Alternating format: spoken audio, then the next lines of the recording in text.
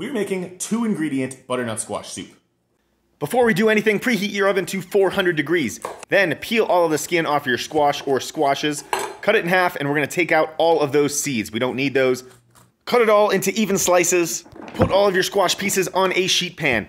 Give it a nice drizzle with olive oil and then toss it and massage it and make sure it's all coated.